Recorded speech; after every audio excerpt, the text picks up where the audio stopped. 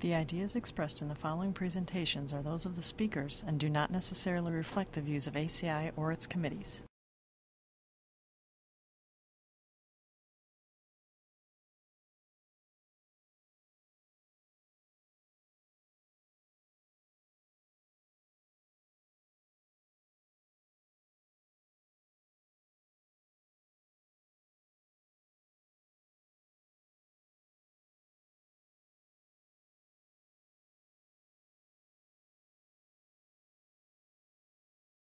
I'm thinking this will probably be a good place for this presentation to follow Tom's, because I'm also talking about some urban pavement scenarios, and in this case, concrete overlays.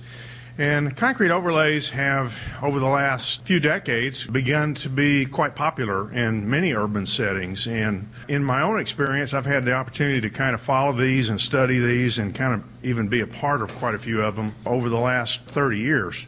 And they seem to, as I travel around, I see concrete overlays all over the country, and they seem to have some local flair and some local preferences and tendencies, you might say. Where I'm from, the state of Mississippi, I've been able to follow these in Mississippi and neighboring states, so I'm just going to kind of chin on a few of the things that we've seen happening in our part of the world. In general, concrete overlays have, through the years, and they've been promoted heavily by the industry in the last 20, 30 years, have had several different terminology things applied, and they've often been referred to as white topping, kind of interesting coin term. And there have been a few other descriptive terms, including things like thin white topping, ultra thin white topping, conventional white topping, and all of these had some industry defined definitions based generally on whether there was any intent to bond the concrete to the underlying layer, and this, what I'm talking about here, of course, is asphalt, or whether the concrete itself was in the composite pavement contributing significantly to the load carrying ability of the pavement. In the case of bonded concrete overlays, we are going to some trouble to actually accomplish a significant level of bond between the concrete and the underlying asphalt for several reasons. And in many cases, particularly the very thin concrete overlays, the concrete may not actually be designed as a load-carrying layer per se, so much as just serving as a wearing course for an otherwise structurally adequate asphalt pavement that may have surface deformation issues from rutting, shoving near intersections, and that sort of thing. And these are often constructed in an interlay configuration where we go in and mill out the asphalt and then prepare the surface for bond and place the concrete. There are some, I'm not really talking about design as part of this, it is a pavement construction session, but there are some very good resources out there. These are just a few of them, including one ACI 325 document that I want to encourage you to avail yourself of for design of concrete overlays of various types. I'm going to talk a little bit more later on about the first one here, which is very interesting, and it's available by free download, by the way. To start with, before we get into the nuances of bonded concrete overlay construction, in the beginning, concrete overlay of asphalt, which the industry later termed conventional white topping, was essentially just designing a new concrete pavement that happened to be constructed over asphalt. And the asphalt, in many cases, would have to be repaired, local repairs before proceeding, but the asphalt basically just served as a slightly higher quality subgrade material for placement of a conventional concrete pavement. That's pretty much the scenario. The method is not new. As a matter of fact, Portland Cement Association first documented it in 1926. And there's been quite a number of projects in places like, especially the state of Iowa, that a lot of county roads are overlaid with concrete in the early days. And these are all pretty much conventional new concrete pavement construction over existing asphalt. And here's how that scenario looks. This is actually from some of the county roads in Iowa, I believe. This is a large parking lot in Salt Lake City that was done way back in the 80s. And just conventional type, there's a few scenarios where we're doing some special things like trying to match grades in the new concrete overlay with sidewalks and things. Sometimes that's done with some excavation and grading, and other times we actually do make essentially a shallow roll curb from a step curb scenario. A lot of times we're attaching the forms to the asphalt subgrade in a slightly different way than we would in a natural subgrade, but it's basically just construction of a new concrete pavement over a flexible pavement system. There's a lot of benefits to doing concrete overlays over asphalt. Of course, we are doing something that is quite sustainable when you consider all the different pavement repair options in the urban arena, because we're not going to the expense of taking out the asphalt, removing the materials and transporting it somewhere and redoing things. So we're taking the maximum advantage, really, of all the different resources that are there and in place. It's an economical way to enhance the capacity of a pavement section at the time when, by the way, it needs rehabilitation anyway. And it's often done with the idea of reducing the future maintenance expenses for that particular street, roadway, or parking area. Tom mentioned the illumination type issues and energy efficiency and safety of concrete surfaces. That's certainly an advantage, and the aesthetics and the curb appeal for your project are other advantages. But what's different when we move from conventional type concrete overlays to bonded concrete overlays over asphalt? Well, the typical scenarios for these type of projects are typically urban streets and especially intersections where there might be rutting and shoving of asphalt that's a recurring problem, and the agency is having to repair, resurface, very frequent basis, spending a lot of money keeping up the pavement near the intersection. And in these cases, concrete can be actually a relatively thin wearing course without really giving it consideration for a significant component of the load-carrying ability of the pavement, as long as the bond is quite good and as long as there are several other particular points adhered to in the planning. And these, of course, do rely on the asphalt pavement structure for carrying the loads pretty much. Concrete is a new durable wearing surface. And there is attention to the bond that's paid that's quite important for several reasons, and that does allow thinner concrete sections. Now, in the very beginning of what the industry came to know as ultra-thin white topping, I think we're kind of getting away from those terms these days. Some of these were quite thin. Gosh, 25, 28 years ago, I can remember some of the early ones were even 1.5 to 2 inches of concrete with very high doses of synthetic fibers and things like that. I think over time they've evolved to more like a typical thin section of 3.5 inches is probably more representative today. There are very close joint spacings for these type of bonded overlays, and that not only accomplishes crack control as joints normally do, but it's very important in these type systems to minimize panel size so that the bond remains intact without a significant amount of curling. The curling of a slab can actually start debonding the panel at the corners, so that's one reason that the joints are quite close. Again, there's commonly synthetic fibers used, and often at maybe 3 times a normal dosage rate. A lot of advantage to fibers in these kinds of applications. The scenario for construction is often fast-track type construction with traffic control arranged so that we can open in hours versus days and maintain traffic on the roadway, the intersection. And it's not an inexpensive type of pavement designed for construction because of all the joints, all the expensive traffic control, but the economic justification is often because of the trade-off in postponing maintenance. Some of these facilities, these intersections, may have been overlaid in frequencies of months rather than years, and if you can move that section out to a 10-year lifespan even, then all of a sudden you've really accomplished something from the standpoint of total expenses. The construction process, many times there will actually be, and the traffic control is a very significant part of the project in many cases. I've mentioned the milling and the inlay. We'll talk a little bit more about that. Cleaning of the surface after milling. After that, it's somewhat traditional, doing everything as you would imagine on a rapid, fast-track type project. And some of these projects are open in less than 24 hours, but 24 to 48 hours is certainly plenty doable with this type of construction. Many times we're using just very simple placement techniques, screeds of different types, using either an inlay geometry or in some cases a temporary form that's set for screed rails. And you can see the sequencing of some of that type of construction here.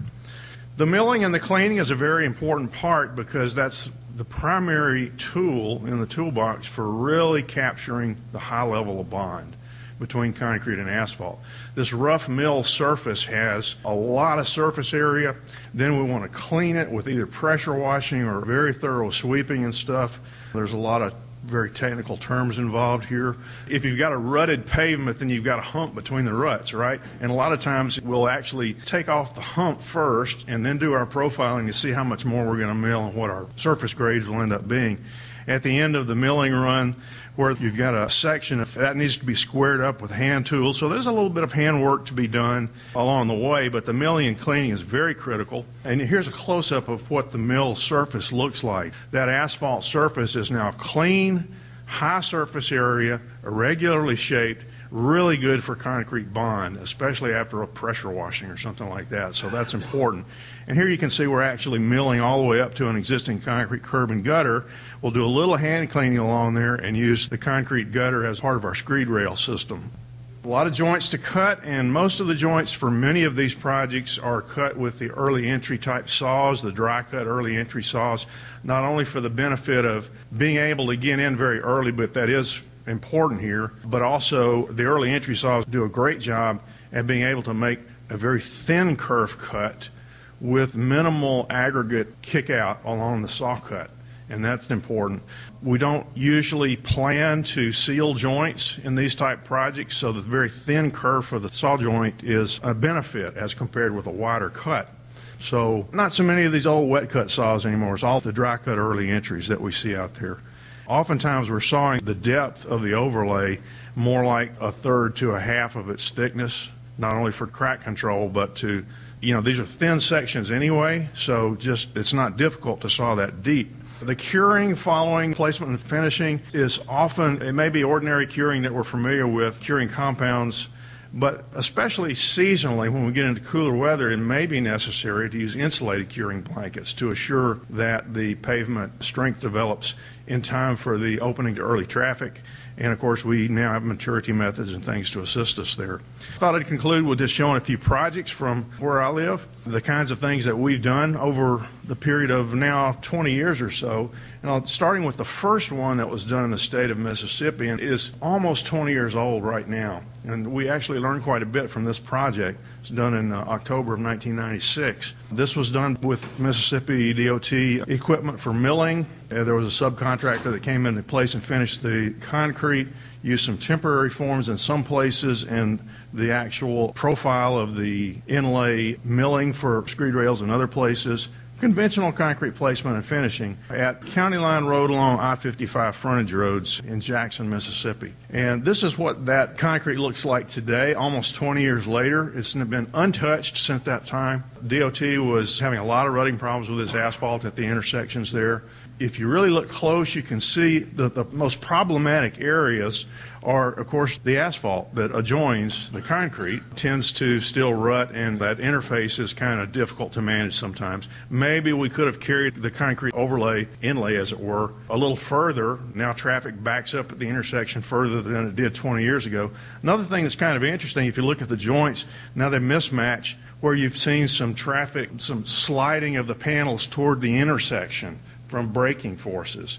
And that's another thing that, as you think about this, and shoot from the hip type solution might be to try to anchor those lead panels a little better to the subgrade and everything to prevent that sliding. But that is one thing that we do see happening, some of these. Mississippi DOT was real pleased with that project and has followed up with projects all over the state of Mississippi now, all very similar in construction. And again, the joining, this is about 3.5 inches thick, by the way, with joining 3 feet on center each direction. Kind of baseline sort of what we're seeing in most of the Deep South for these types of projects. The state of Tennessee's done a lot of this too. A number of years ago now, the flexible pavement system along US 78 in a kind of an industrial part southeast of Memphis, a lot of rutting problems, especially as you approach the intersections in that major highway. A lot of truck traffic on that highway and then industrial areas. And Tennessee started doing some systematic thin bonded concrete overlays in this area using the same type techniques that we just looked at. Very simple placement techniques, and it's been very successful. There's been a number of small towns around the southeast where there's actually been more extensive urban paving using this technique, including this is South Pittsburg, Tennessee. The main street through town is now kind of a thin bonded concrete overlay. Main street of Jasper, Tennessee, similar situation. And the close joint spacings kind of pick up the sidewalk joints really nice and make for a nice aesthetic reflection. Here's a small general aviation airport runway. A bonded concrete overlay of the asphalt was used for that. And this is one that I find particularly interesting. This is the city of New Orleans. Probably everybody here has visited New Orleans and experienced an evening in the French Quarter, and you may recall the traffic nightmares in the French Quarter. Well, if you can do bonded concrete overlay of asphalt in the New Orleans French Quarter, I would suggest you can do it just about anywhere. This is a pretty significant project. Two of the main streets in the French Quarter that are heavy traffic streets where the trucks tend to deliver supplies. In one case, the two streets are Iberville Street and Julia Street. Iberville Street is the artery that goes right along behind the major hotels on Canal Street in the French Quarter proper. And it's the street that the trucks come and deliver the foodstuffs and other supplies to the hotels every day. So there's a lot of truck traffic on that street. Julia Street is out of the French Quarter proper, just a few blocks in the warehouse district, and it's the street that serves the cruise port on the Mississippi River. So all the trucks, the traffic back and forth to the cruise port there, very heavy traffic situation. And significant portion of the project was in the concrete part, but the rest of it was appurtenances, including things like the historic light post and the whole 9 yards. This is what Iberville and Julia Streets looked like prior to the projects. They were a mess. The asphalt had been patched over and over for years, and it was a real eyesore for the city. The construction was not unlike the other views that you saw, except that in this heavily congested urban area, the challenges were really not only traffic control, but coordination with the local businesses and residents and making sure that everybody was in on the information that was available, the schedule, and so forth. And with one or two minor exceptions, they actually did not close any of these streets through the entire process. They had one-way directed traffic on some of these streets and adjacent streets during the entire project. So a major, major undertaking. I heard the New Orleans Public Works Director give this presentation at a conference, and I got some of these slides from him. And the city was really pleased with how this turned out. And everybody else in the area wants their concrete street now. Obviously, finding funds for that will be a challenge, but the project's turned out quite well. Here's some views of the finished product. This is Julia Street. Looking down the street at one of the major intersections, you can see the joint spacing. Again, it's about nominally 3.5 inches in most places in thickness, and about a 3-foot joint spacing in each direction. And this is the Google map view of Iberville Street. And next time you're in the French Quarter in New Orleans at a meeting or a convention or something, take time to walk a block or two down Iberville Street. It's a very prevalent street there, just a block or two off Canal. It's really turned out nice. One other project that's kind of interesting, and I wanted to show this one because it's not a thin project. I'm not sure the design of this conformed to some of the engineered design resources that we have available now. But this one was done by the Mississippi Department of Transportation on a truck weigh-scale ramp along US 78 near Olive Branch, Mississippi, 1999. You can see the rutting in the asphalt ramp there was so significant. MDOT, of course, this is just trucks, heavy truck traffic, and a lot of it. So the design, if you call it that, I think it was more or less just selection of a thickness, was done basically shoot from the hip, and they went with, as I recall, about 7 inches of thickness. But this was essentially very similar. The panels are much larger, so half the lane width, joint spacing, and the same type techniques. But the project turned out quite nice, and there's a finished view of the weigh-scale ramp. In conclusion, I'll mention this one resource again because this one is particularly interesting to me. It's available as a free download to anybody that would like to order it. It was produced by the CP Tech Center in cooperation with the RMC Foundation, and it really has a very complete approach to evaluating what's in place with the asphalt pavement and to considering that, making best use of it, making the right selection for all the protocols going forward, the design, and the most complete reference of its type that I've seen, very easily used as well.